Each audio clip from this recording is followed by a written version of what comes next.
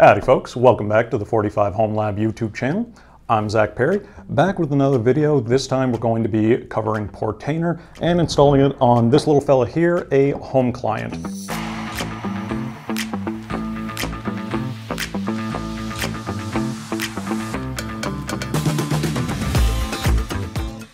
We're going to split this up into two parts today. It's going to be more of an intro, so covering a few things. So what's going to be on for the docket for today is what is Portainer. We're going to be going over the hardware in the home client.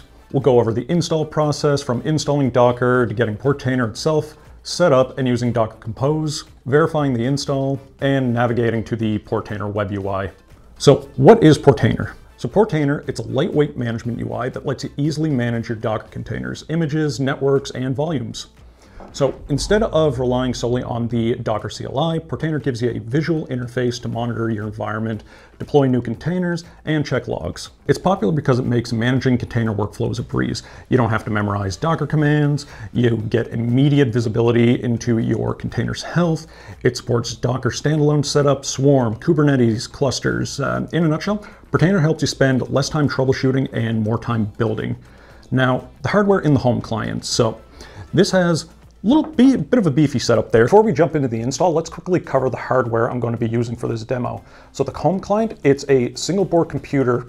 It's pre-installed with Rocky Linux, but you can choose from a list of OSs on our store, or you can ship it with a blank OS. It has an extremely small footprint, making it great to fit on your TV stand or a desk. It's fanless, so it's whisper quiet, unobtrusive, and it has a small form factor. So it has an Intel 97 CPU, 16 gigs of DDR4 RAM, a 500 gig SATA SSD for Docker volumes and configs, two 2.5 gig RJ45s, and the OS is Ubuntu 22 LTS or long-term support.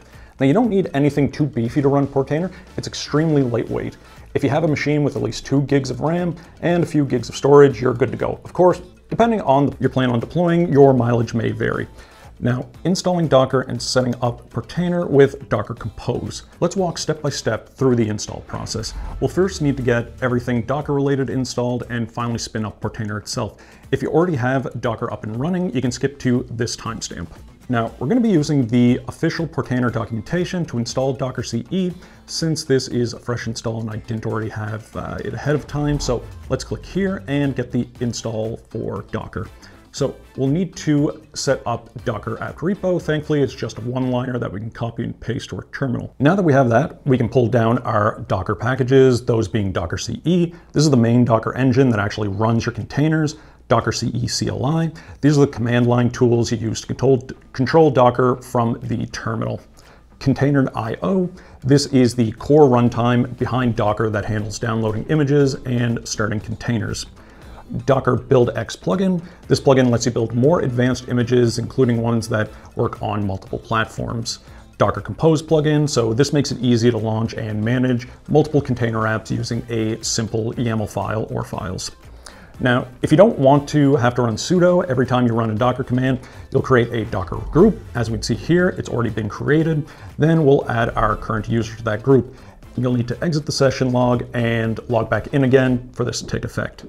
Then, if everything's installed correctly, you can verify by running docker run hello-world. This is up there for me when I'm trying to unmount a directory. It's busy and I spend an embarrassing amount of time realizing that, I'm in the directory, I'm trying to unmount in another terminal and sometimes in the same terminal. But with that out of the way, we can go back to installing Portainer. The Portainer docs provide a docker run command to install it. Personally, I prefer using Docker Compose files. Both are valid, but that's just my preference. So I've gone ahead and made a folder in my opt/containers folder called Portainer, and inside is my Docker Compose YAML. So this YAML file contains the LTS long-term support image for Portainer, a fixed container name to make sure running Docker commands is easier instead of using the randomly generated name. Auto restart, so if you need to troubleshoot Docker itself, for instance, and restart the service, Portainer will also restart.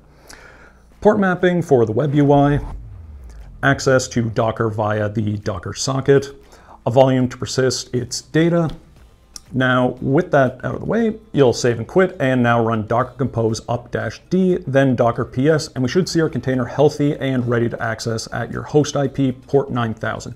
Mine's slightly different because I'm using AdGuard and traffic to allow me to resolve via hostname. But now that we have Portainer up, what can we actually do with it? Well, we can get into what it's meant to do, and that's easily deploying and managing containers. Let's get familiar with our web UI. We can see our inventory at a glance, things like our current resource allocation, images, network stacks, volumes, and more. So we can click on each one of these to get a more in-depth view of the contents, but we won't get too far into that in this video. We'll save that for the next one. Another thing to mention is that Portainer is especially great if you have multiple servers running containers and want to manage them all from a single instance. While looking through things, the first thing I realized was that there weren't too many templates to choose from that interested me. So I decided to add this GitHub repo that has 500 plus templates. We'll throw it in the description, but be sure to do your own research before deploying anything. Now that we have hundreds and hundreds of templates to choose from, I think we're in a good state. So we're going to stop here for today, and in the next video, we'll deploy some containers and stacks in Portainer. We're going to add my other server that isn't running Portainer to this instance so we can manage everything easily using Portainer agent. Managing containers in Portainer itself, so that we're out of the CLI. We're going to find out how many and what kind of containers we can run on our home client before it starts to experience resource exhaustion, because why not? So let me know your thoughts in the comments below. Don't forget to like, subscribe, comment, all that good stuff. If you want to see everything we have on offer, head over to the 45homelab.com store. We also have socials listed below. I'll see you all in the next time for Portainer video 2 Electric Boogaloo. Have a good one, folks.